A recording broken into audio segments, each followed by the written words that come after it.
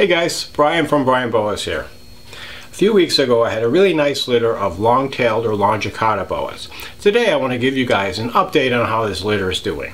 We'll look at the parents of the litter, I'll get up my close-up lens and we'll get up close and personal with some of the babies, and I'll say a little bit more about how the process of rehoming them will go, as they'll be available probably in a couple months. If you're new to the channel, this is the place for information about all aspects of keeping and breeding boas in captivity. So if you like what you see, please consider subscribing. It really helps the growth of the channel, and I greatly appreciate your support. So I had this litter a few weeks ago. I had 17 baby Longicauda boas, and they're all doing really well. They're now, all of them but one is feeding. They are feeding on live fuzzy mice, and most of them have taken it with no problem. Sometimes, a few babies just take a little longer to start feeding, so it's, pretty much normal. And so they're going to eat another couple times and probably shed for a second time, and at that point they'll probably be ready for their new homes. So this is a first time breeding from a pair that I got that was bred by Sonia Colmu, and they are from Vin Russo's bloodline, and this is actually the mother of the litter. So she was born in 2016, and she's doing great. She actually put back on quite a bit of the weight that she had lost. She looks a little thin still, but she definitely has put on some weight, eaten quite a number of times, well, a few times at least, since she had that litter, and she's, been ravenously hungry, as you would expect. And so this is a really beautiful female, probably my favorite of my adult Longicaudas. She just has this beautiful dark color, these really amazing looking head markings, and then you can see all the speckling on her belly. Just gorgeous, gorgeous example of a Longicauda. You can see she's mostly, this dark black and these, charcoal colors, but there's also kind of this yellowish caramel looking color between her saddles. Just a really beautiful boa. These are known as long-tail boas since they have the longest tail of any boa relative to their overall length. And these are a great kind of medium-sized boa. So this is a typical size adult. She's about 6 feet long. So they're not quite a dwarf, but they're definitely not a giant either. Kind of a semi-dwarf or medium-sized locality. And they're really undemanding as captives. They don't regurgitate like the true red tails. They're not aggressive like some other boas. They just very docile and easy to keep boa, that doesn't have very demanding husbandry requirements. So a good boa for someone that's maybe doesn't have quite as much experience as someone that might be keeping like a true red tail. Probably the most noteworthy thing about these Longicauda boas, other than their dark coloration, is the fact that they're not born with this coloration. They're born much lighter in color, and they acquire the coloration over time. With each shed they get a little bit darker until as adults they have this nice beautiful dark color. In fact, we're going to take a look at some of the babies in a minute, so you'll see how different the babies look, but you can't tell exactly what the adults are going to look like when they're babies. But when you buy a baby, you can be confident that it's not going to look like that when it reaches its full size. So even though the babies look considerably different than this animal, and I'll show you the father of the litter at the end of the video so you can see him. When these babies reach full size, they're going to look more like this. They're going to have this much darker coloration. So with that in mind, let's take a look at a few of the babies.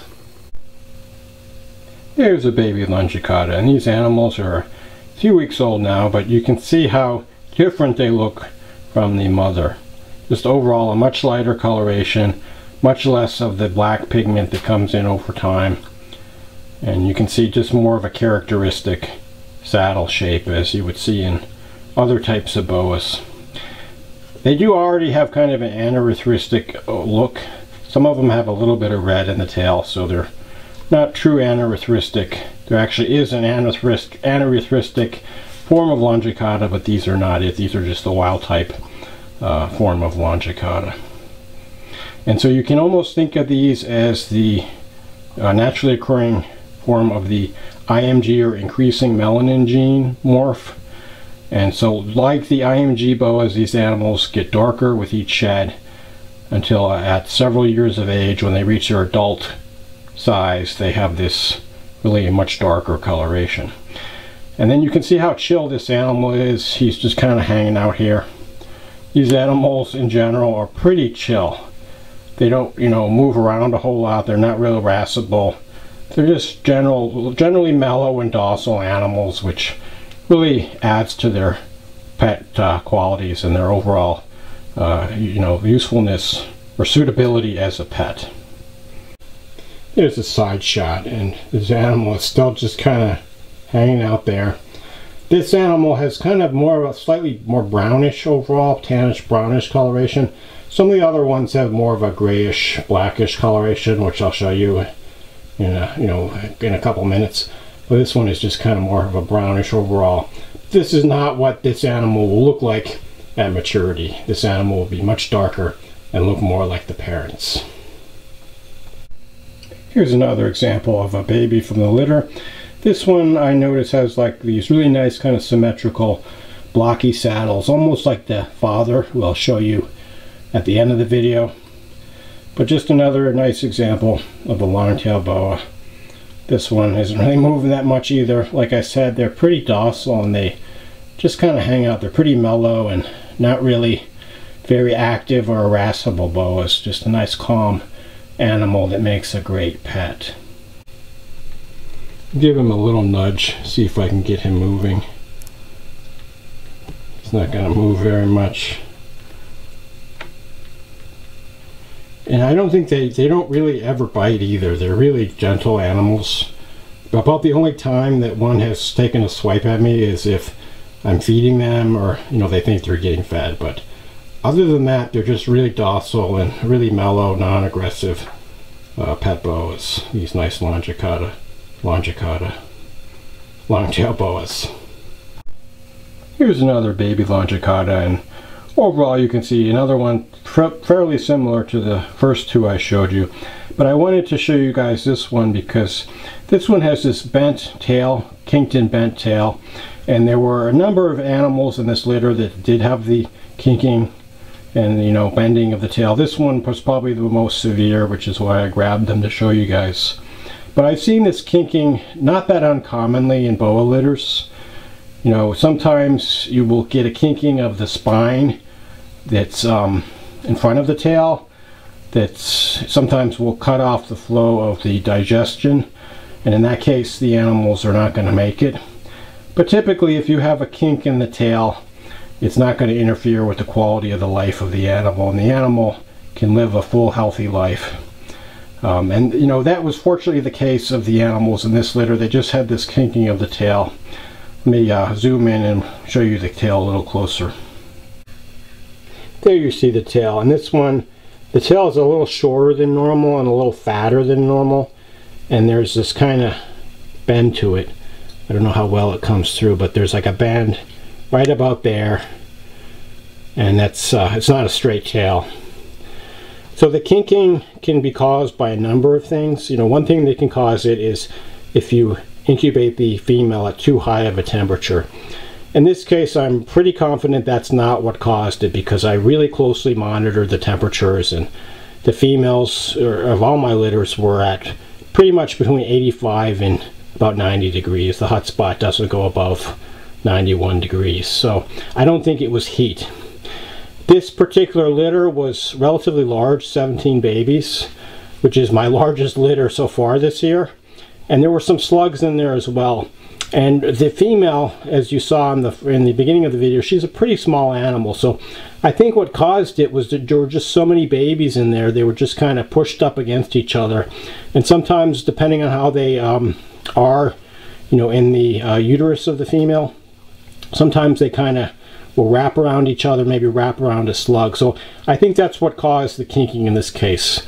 The animals were kind of bent up against something that kind of made them form, the tails form in that shape, and they got the kinking.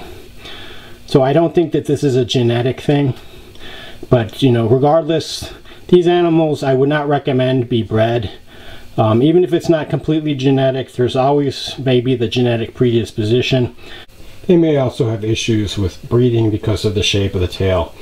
So in this case, I'm going to sell these animals at a reduced price. I will sell them unsexed, just as pets, okay? Because these animals I do not recommend for breeding, so please don't breed them. But if you'd like a really nice pet Longicauda at a reduced price, some of these will be available. So it's a good option if you are looking for an animal but don't have all that much money to spend on it. So stay tuned, and some of these kinked as well as the non-kinked Longicaudas will be available in a couple months. Here's another baby Longicauda that kind of stands out. And so this one, as you can see, has some partial striping towards the tail. And sometimes I'll see this partial striping, these animals. Usually you have an area that would normally have like, you know, 3 or 4 saddles that just has this stripe. And this is about as long as I've seen it. I haven't seen any animals that have like a third or half their body that's striped. But you know, I have seen, like in some of my other bows, like the Koal Key boas, I get animals with like 1/3 to 1/2 the body striped. But the Longicauda just seems to be a reduced amount of striping. But there's a possibility you could selectively breed for animals with striping if you just, you know, selected each generation for the most striped. So this could be the start of some kind of a morph project.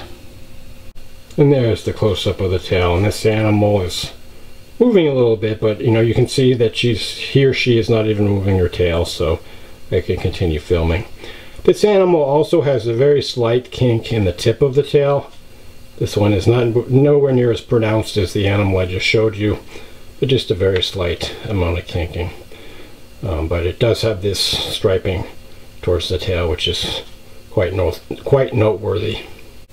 Now that we've seen some of the babies, I thought I'd show you the father of the litter. This male was also produced by Sonia Comu from the Vinruso bloodline. And he's similar looking to the female, the mother of the litter, but he's not quite as dark. And what kind of characterizes him is he has much more well-defined saddles. You can see he's got kind of these blocky dark saddles, and then you can see the lighter, you know, caramel yellow, brown color in between. But he's got this overall really dark appearance, the dark speckles on the belly, and this beautiful stripes on his head. So another really spectacular looking Longicauda. This guy's about the same size as the female, about 6 feet. The Longicauda tend to be not quite as thick and muscular as like the true red tails. So a 6-foot animal is going to weigh quite a bit less than a 6-foot true red tail. And they're just great boas to work with. These Longicauda have kind of a cult following. You know, people that keep them really like them, although they're not really well known to the general public, the general, you know, boa keeping population. You don't really see them in pet shops or anything like that. So they're kind of an undiscovered secret. And I think when people get into them, they really get into them. And a lot of people just keep the Longicaudas and they don't really work with anything else. So great boa to work with. And so some of these babies, actually most of the babies are going to be available, if not all of them, because I'm not even sure if I'll hold back any of them. But these babies are going to be available probably in about a month and a half or so. Usually they're pretty easy to get established, and almost all of them are feeding already. So I just have to go feed them a few more times, probably a total of, you know, maybe 3 to 5 times total. Ideally, I like to see them have a second shed. This kind of makes me feel a little bit better about how well established they are. But then they'll be ready to go to their new homes. And as I mentioned, some of them do have these minor kinks in the tail. And so these animals with the tail kinking will be offered at a discount. And my policy with animals like this, I don't sex them because I don't want them to be bred. So I just offer them as a pet at a discount. But if you're looking for a really nice boa with a very minor imperfection as a pet, I would highly recommend, you know, looking into one of these. You know, you can save quite a bit of money over buying one that doesn't have the kink, and the animal is pretty much just as good. It just has this very minor imperfection. Luckily, none of the animals in the litter have any kind of imperfection that's going to affect their health. So this is just a minor cosmetic flaw to the tail. You may have seen dogs and cats that have similar kinking. It's common not just in reptiles, but it's also in mammals as well. And you know, I remember having this cat as a pet cat as a kid that had this really kinked tail. It was like short, now bent up, and apparently it was somehow genetic because the mother of the litter of the cats also had this kind of kinking. So unless it's just a coincidence, which it, you know, could well be, but you know, I'm not an expert in cat genetics, so I should just shut my mouth and just stick to the Boa talk. Okay, so that was my Longicauda litter. Really happy with these animals, and really nice examples of long-tailed boas if you've been looking for one. So please stay tuned, and I'll give further updates on when they're going to be available. I hope you enjoyed the video. As always, if you have any questions or comments, feel free to shoot me a line. Thanks for watching, and enjoy your boas.